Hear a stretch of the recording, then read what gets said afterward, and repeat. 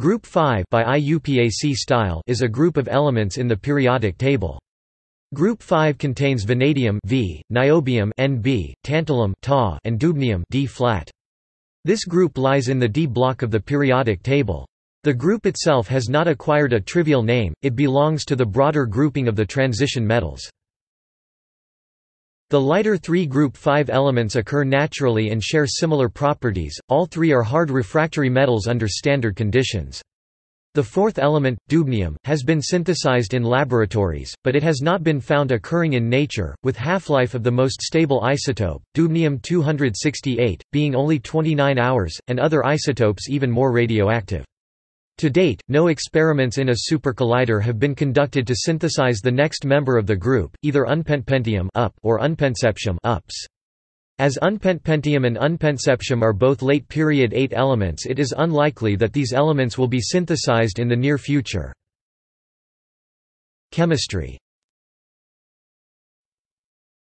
Like other groups, the members of this family show patterns in its electron configuration, especially the outermost shells, though niobium curiously does not follow the trend. Most of the chemistry has been observed only for the first three members of the group. The chemistry of dubnium is not very established, and therefore the rest of the section deals only with vanadium, niobium, and tantalum.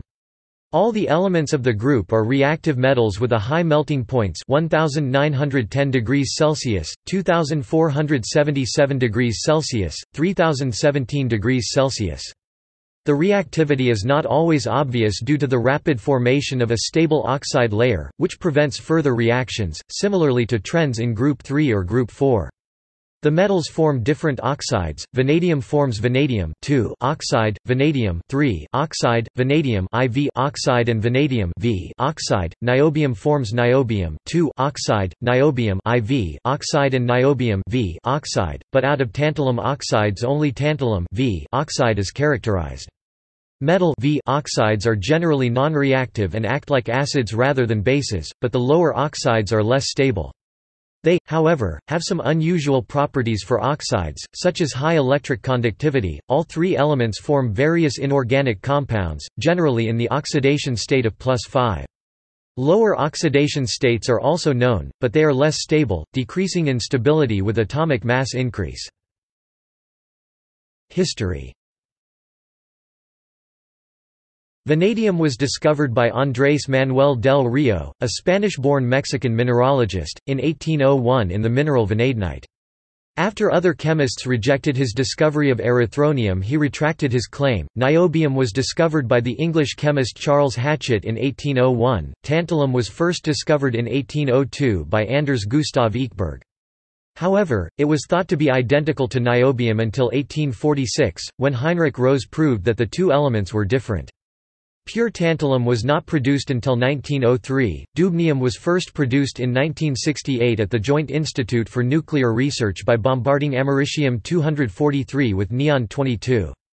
Dubnium was again produced at the Lawrence Berkeley Laboratory in 1970. The names Nielsborium and Joliotium were proposed for the element, but in 1997, the IUPAC decided to name the element dubnium. Etymologies. Vanadium is named for Vanadis, the Scandinavian goddess of love. Niobium is named for Niobe, a figure from Greek mythology. Tantalum is named for Tantalus, a figure from Greek mythology.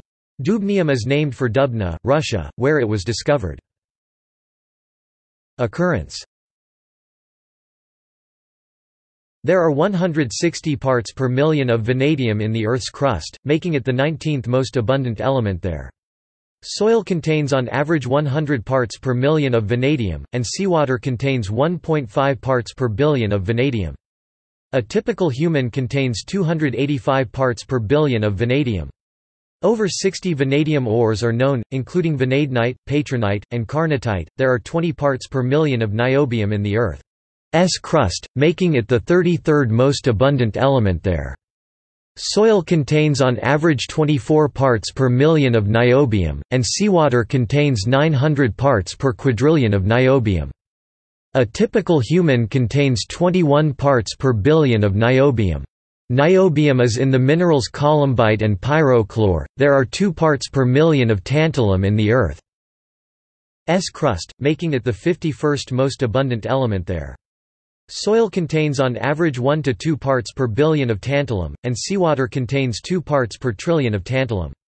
A typical human contains 2.9 parts per billion of tantalum. Tantalum is found in the minerals tantalite and pyrochlore. Production. Approximately 70,000 metric tons of vanadium ore are produced yearly, with 25,000 metric tons of vanadium ore being produced in Russia, 24,000 in South Africa, 19,000 in China, and 1,000 in Kazakhstan. 7,000 metric tons of vanadium metal are produced each year. It is impossible to obtain vanadium by heating its ore with carbon. Instead, vanadium is produced by heating vanadium oxide with calcium in a pressure vessel. Very high purity vanadium is produced from a reaction of vanadium trichloride with magnesium. 230,000 metric tons of niobium ore are produced yearly, with Brazil producing metric 210,000 tons, Canada producing 10,000 metric tons, and Australia producing 1,000 metric tons.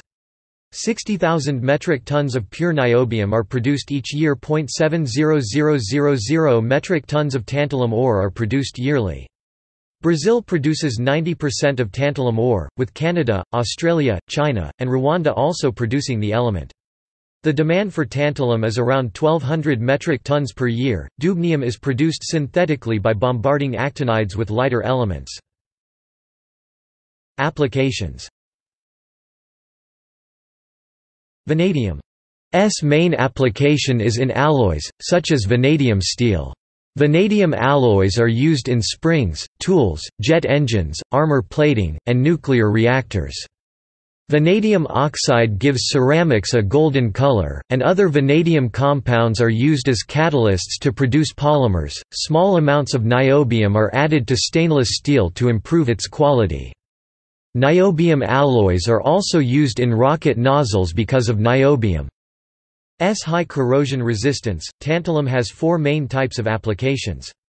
Tantalum is added into objects exposed to high temperatures, in electronic devices, in surgical implants, and for handling corrosive substances. Toxicity. Pure vanadium is not known to be toxic. However, vanadium pentoxide causes severe irritation of the eyes, nose, and throat. Niobium and its compounds are thought to be slightly toxic, but niobium poisoning is not known to have occurred. Niobium dust can irritate the eyes and skin. Tantalum and its compounds rarely cause injury, and when they do, the injuries are normally rashes. Biological occurrences. Out of the group 5 elements, only vanadium has been identified as playing a role in the biological chemistry of living systems, but even it plays a very limited role in biology, and is more important in ocean environments than on land. Vanadium, essential to ascidians and tunicates as vanabins, has been known in the blood cells of Ascidiacea sea squirts since 1911, in concentrations of vanadium in their blood more than 100 times higher than the concentration of vanadium in the seawater around them. Several species of macrofungi accumulate vanadium up to 500 mg per kilogram in dry weight. Vanadium-dependent bromoperoxidase generates organobromine compounds in a number of species of marine algae. Rats and chickens are also known to require vanadium in very small amounts, and deficiencies result in reduced growth and impaired reproduction. Vanadium is a relatively controversial dietary supplement, primarily for increasing insulin sensitivity and body building. Vanadyl sulfate may improve glucose control in people with type 2 diabetes. In addition, decavanadate and oxovanadates are species that potentially have many biological activities and that have been successfully used as tools in the comprehension of several biochemical processes. References. Further reading. Greenwood, N. 2003. Vanadium to Dubnium, From Confusion Through Clarity to Complexity. Catalysis Today, 78-5. doi, 10.1016, S0920586102-00318-8.